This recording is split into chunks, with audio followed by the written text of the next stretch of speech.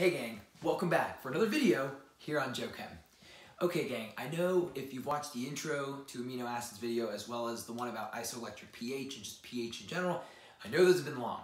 I'm going to try and keep the video shorter, but I just really wanted to make sure that heading into this we had a strong foundation with this material, because it's really annoying if you miss points about this stuff and it's not even like really doing hardcore organic chemistry. It's just, knowing the basics. But anyways, we've talked about them enough, but now let's figure out how to make them. So this video is going to be dedicated to making amino acids, but with some help from an old friend. So we're going to kind of leverage some of the knowledge we know about the Gabriel Synthesis to make amino acids. So we're going to do two examples. We're keeping it short, so let's just get on with it. Okay, so if we look at this, what's going on right here, we are going to take this structure, which you can synthesize, through the Gabriel Synthesis. I'll put the link for that reaction video in the description. But this is phthalimide. It's very accessible, very common. So from phthalimide, we're going to introduce some things over the arrow, but I'm going to show you how you can use phthalimide and leverage it to make what over here is alanine, right? And it's going to happen in a racemic mixture, so we're going to make both, S and R alanine in equal amounts from this, okay? But let's figure out how we do this. So the very first thing you're going to need to do, and you can pretty much start off with this, it's readily available, but you're not going to be using alanine per se. You're actually going to be using, an alanine salt. Phthalimide salt. So you're going to be using something like potassium phthalimide, but even if you just had phthalimide, you could deprotonate it with a base, right? So you're going to have phthalimide, and the very first thing that you're going to do is you are going to you'll have to toss this in, but you're going to need a diester, and specifically, this is a very common one. We're going to be using a diester that like this, and it's going to have a good leaving group on it. So we haven't introduced anything with alanine yet, but it's very common. You're going to throw in a diester, and you need a carbon right in between right here. You'll see why we need that in a second. So what's going to happen is this nitrogen, very negative, is going to see the carbon in between, nestled in between the the esters. So we're just going to do some SN2. We have a good leaving group. We're going to attack. Good leaving group leaves. So once we produce this structure, we're kind of cooking, and you'll see why. Okay, so we have this, and all we've done is really attach the nitrogen to this nonsense going on. Unfortunately, things are going to get a little bit big. Okay, so basically we've taken our 3-carbon diester species, and we now have it attached to what was just the phthalimide salt, right? Salt just because it has a plus and minus thing going on. Okay, so what do we do from here? Well, we need to, at this point, this is going to be the part of our reaction where we stick on the R group, okay? So because we just need a methyl group, right? That is our R group in this situation for alanine. So we can't do it right now, but we actually need, what we're going to do is this carbon, we don't know it yet, but this is going to be C2. So this is C2. So what we need to do is we need to make sure that we're going to take C2, we're going to make it a nucleophile, we're going to attack something that's going to stick on our R group, and then we're going to unwind everything. So what we need to do here is we need something to deprotonate this position. So use the base from your ester so you don't end up doing transesterification. So we would just toss in ETONA, a mixture of ethoxide and ethanol, right? Basically, this is just going to say, okay, we have ethoxide available. That is going to deprotonate this position. We're going to make it nucleophilic.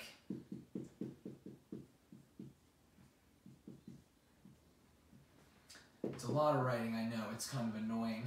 I'm going to give myself some space by kind of drawing this funky, because what we do next then is we're going to toss in something that we can attack. And it's basically, you can think of R plus a leaving group. So R is going to be your side chain. So really we just need a CH3 bonded to a good leaving group. So let's just throw in some methyl bromide. Okay? So what we can do at this point is that this carbon is going to attack, and we're going to kick this off. So at this point, we are attaching what is going to be the side chain in the amino acid we're making. I'm hoping I don't run out of space. Okay, so we got our one ester, we got a second ester, and then this is our CH3 that we just attached, okay?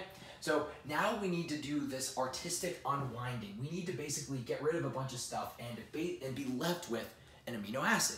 So how do we do that? We're gonna be doing a few things, and luckily since we've done the work beforehand, we don't have to, mechanistically show this. So, and also the example we're doing after this, I'm walking you through the whole process. We can kind of list all these steps in a one reaction arrow, mega, do everything all at once type thing. Okay, so what we need to do is we need to turn these esters into carboxylic acids. So in fact, this is one giant step where you have acid, water, and heat. But I'm gonna show you what happens just in this one step alone. Okay, so the very first thing is that you do ester hydrolysis and you have 2 carboxylic acids left there. So let me draw that. Like I said, this all happens at once, but I'm giving you the little behind, I give myself some space, a little behind the scenes action. So I'm gonna go ahead and draw COOH, COOH, the CH3. This is the carbon, there's the nitrogen. And drawing this in reverse is a little bit tough. Okay, there we go. Okay, cool. So just ester hydrolysis, right? We're gonna just basically protonate these up. Water attacks, we do the tetrahedral intermediate, yada, yada, yada. I'll make sure to link that video for ester hydrolysis just in case you need a refresher.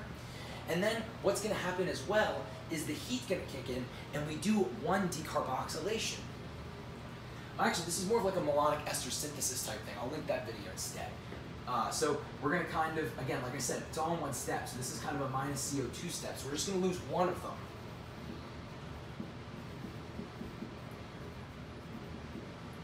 Everything's chilling with the actual original phthalimide part. But like we said, we just have this and the methyl group. Okay? And then what's gonna happen at the same time, and here's kind of the giant leap of faith, if you will, but we are going to undo this amide type thing that we have going on. It's like a reverse Gabriel synthesis. We're basically going to cut ties right here and here, because if you see this, we have R group, carboxylic acid, and amino group. So if we just end up with this,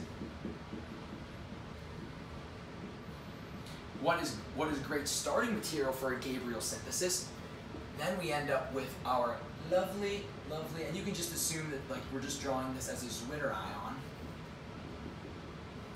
right? There's our amino group, there's our our carboxylic acid, it's now carboxylate, and now you see a methyl group, and I'm drawing it with no stereochemistry, but you can see that in this whole process, especially when we attack here, there's no way we can predict the stereochemistry. So this happens in equal amounts. You get a racemic mixture, but to just do one more recap, right? You start off with something that's, you can basically unwind in a Gabriel synthesis fashion, right? Phthalimide, very available choice. It's a very common choice to do this amino acid synthesis, right? You have to make sure it's in a salt form. You have to make sure your nitrogen is a negative, right? So then you throw in a diester, right? Carbon wedged in between with an ester on one side and another ester on the other side, right? This ethanoate, super popular to pick, right? It has to have a good leaving group, so you do SN2. Then you need to make a nucleophile out of what is going to be your C2 position at the end in your amino acid. Do that with the base that is a part of your ester, right? Just deprotonate, then you throw in basically your R group attached to a good leaving group, and you just do simple SN2. Then we do the magic unwinding act, right? We basically, this is one giant step through the power of acid, water, and heat, all in one. We do all this at once, basically. We're going to unwind our esters, just like in the malonic ester synthesis at the end, then we lose CO2 because of the heat, right? We do a decarboxylation, and then we unwind the diamide part, leaving this, okay?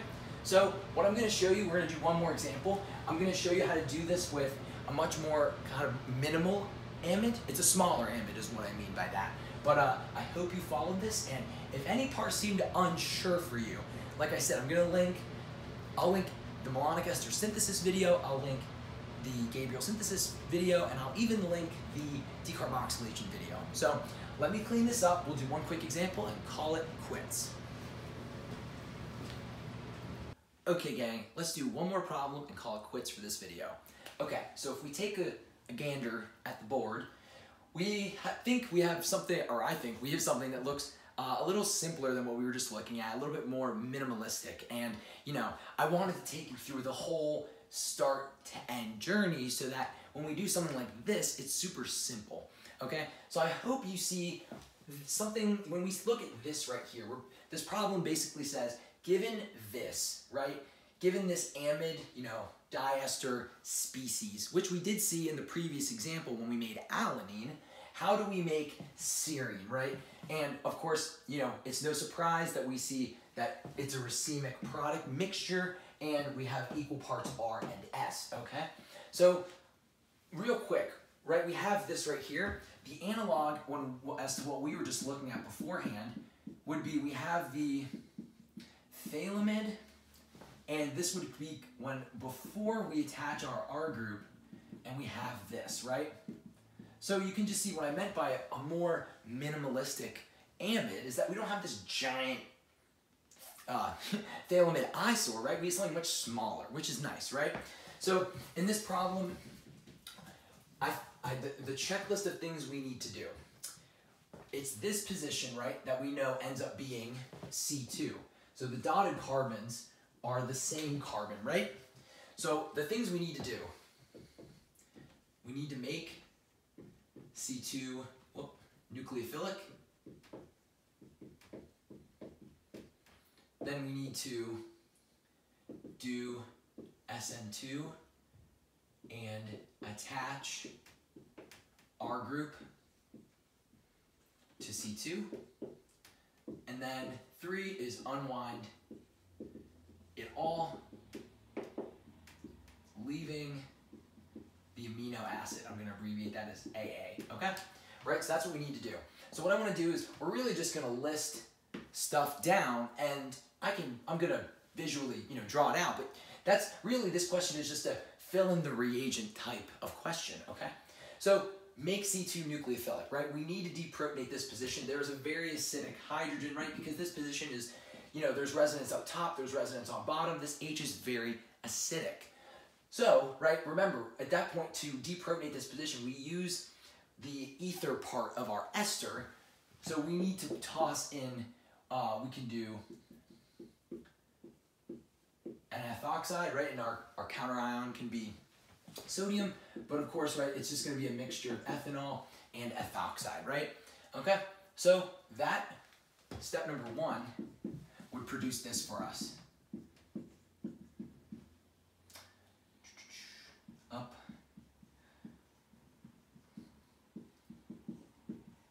And our negative charge is going to be right there on what is going to be C2, okay? Then step 2 is going to be do SN2 and attach the R group to what is going to be our C2 carbon, okay? So take a look. Serine, what is the R group for serine? So I'm going to kind of draw that as if this would be the amino acid right here. So we have a CH2, right? Just a CH2, and then an OH. CH2OH. So this was a little weird when I saw it for the first time, but if you think about it, it's almost like the aftermath of attacking a Grignard, right? We can't just straight up, you know, do something like this, because this thing is not only just super nucleophilic, it's super basic. So if we try to just do an attack like this, we're going to actually just rip this proton off instead. We're just gonna do an acid-base reaction, so we can't do just a normal SN2, but we have no problem attacking something like formaldehyde, because once we do that, we kick these up, we end up with this, right? And then this being attached to something. Here's our CH2, and then we can just protonate that to be an OH, okay? So if we look at step 2, all we're gonna toss in is formaldehyde, because that's the carbon that ends up right here, and obviously the carbonyl oxygen will get protonated up to be OH. So if we look at step 2, I'm gonna kind of like transition this down.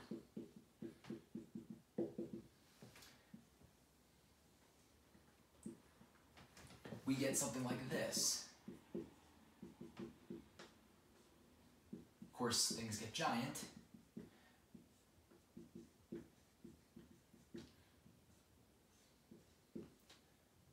Okay, yeah, so there's the carbon we just added, and then there's the oxygen. Okay, so then step 3 is gonna do many things. Step 3 is just gonna be H+, water, and heat. Not only is that going to take care of, let me draw this a little bit better. It's kind of ugly. There we go. Not only is that going to take care of protonating this up to be the OH that we need, but remember, that's going to initially turn this into a carboxylic acid, this into a carboxylic acid, then it's going to subtract one of them to be CO2, right? And then we're going to ditch this part, right? We're going to do amide hydrolysis. So it's going to unwind all of that to give us, and I won't draw stereochemistry,